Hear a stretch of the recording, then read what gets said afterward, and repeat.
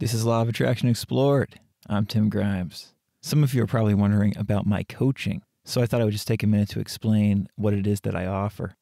What I do with people is get real deep. And what do I mean by we get deep? Well, if you've been listening to this podcast, you know exactly what I mean when I say that.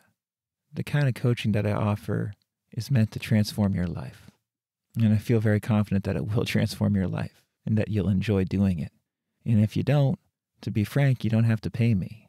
I like working with people who want to go deep, people who are willing to explore what's going on the inside and realize that there's nothing wrong with them and that what is going on the inside is actually good. And dare we say it, what's going on the inside is actually God. If that sounds like something you'd be interested in, you can always email me at info@radicalcounselor.com, or you can just go to my website, radicalcounselor.com. And I hope you enjoyed the episode. So this will be a meditative episode today. You can just relax your body. Close your eyes if you like, or leave them open. Just breathe naturally, normally. There's absolutely nothing you have to do right now. Don't feel any pressure to even listen to what I'm saying. Just relax. Take everything in naturally. Your thoughts might be roaming all over the place, and that's completely fine. We're not trying to stop those thoughts or anything like that. We're just here. And the thoughts can roam and be all over the place if they want to be. That's no problem whatsoever. And same with our body physically. We're relaxing our body gently to the best of our ability, but there's no pressure to relax it. If our body hurts or is tense for some reason, it's fine. Right now we are just vibing out, as I like to say. We're just here, and it's all good. And you can take in what you want from what I'm saying, or not take it in. Because really, it's all good regardless. When we just get down to this gentle level. Which of course is really not a level at all. You can breathe in and breathe out at your own pace. Take it all in. No rush whatsoever. This is something that we can do whenever we want because we're just doing it. And there's no pressure, so we can do this every day if we want to. Or we can not do it every day. We don't have to do it at all. The point is it's just available to us if we want to do it. And it's totally fine if we don't want to do it. So, in this very vibed out, chill space, I thought we could just discuss briefly something that Joseph Murphy explained so well. As many of you know who have listened to this podcast for a long time, there is such a tendency to get bogged down by all these different law of attraction terms, all these different explanations of techniques, explanations of reality. And none of that stuff really matters right now, does it? I mean, those techniques and explanations can be fascinating. And if we are into exploring them, it's wonderful. But if we don't feel like it, if we just want to relax and be present like we are right now, we don't really need any of that stuff. And the advice that you're about to hear from Joseph Murphy, like so much of the advice in The Power of Your Subconscious Mind, is not vague. It's not too esoteric. It's not too theoretical. It's not too technique heavy. It's something that seems like almost good old common sense. And the more aware we become of the point Murphy makes, the more easy I think it will be for us to apply it successfully in our lives. So I'm just going to read this short excerpt that Murphy wrote. He said, "Remember that there is a universal law of action and reaction. The action is your thought.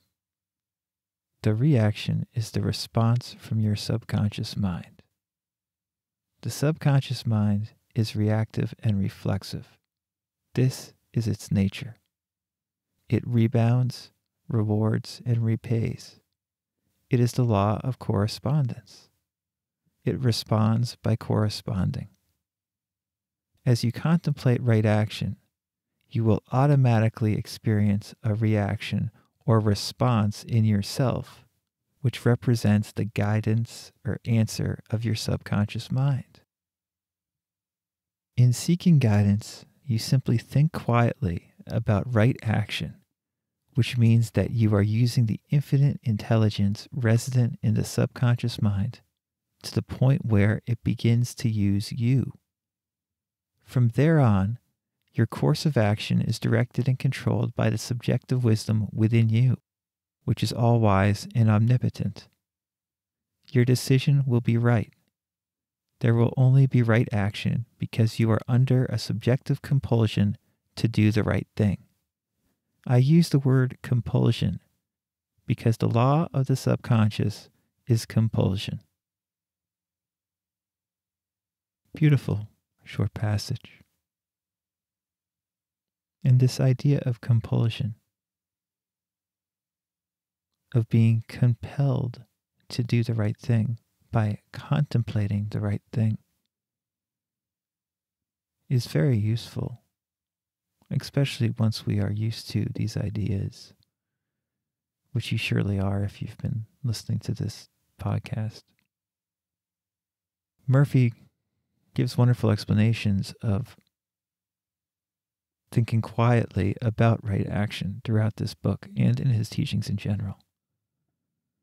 The absolute method, for instance, is simply about thinking of God. That's thinking quietly about right action, quite obviously. Thinking of God, one could say, is the solution to any problem. That is the basis of Emmett Fox's golden key, of course. But right action also means thinking quietly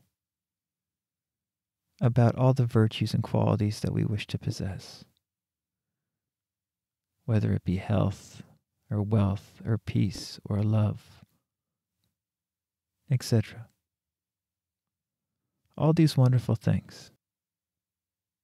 Simply think quietly on them, and you're using the infinite intelligence resident in your imagination or your subconscious mind. Remember, again, Coué said the term subconscious and the term imagination were essentially synonymous. So when you think quietly about these high ideals, you're using the infinite intelligence of your imagination to the point where it begins to use you. Compulsion takes over. Your course of action is directed and controlled by the subjective wisdom within you, and it will be right. You're under right action because you're under a subjective compulsion through your imagination. Murphy says, I use the word compulsion because the law of the subconscious is compulsion. You could also say, compulsion is the nature of imagination. What you think on fully, what you readily accept, you are then compelled to keep thinking. Recognizing that is very helpful. Your action is your thought, And how you react to your thought is imaginatively how you move through your life. So in this relaxed space where we're not doing anything particular, let us think on this idea of compulsion. And let us realize by sinking into the relaxation which we now feel, we are compelled to feel it in our lives more and more. And let us feel the peace that is here right now, over and over.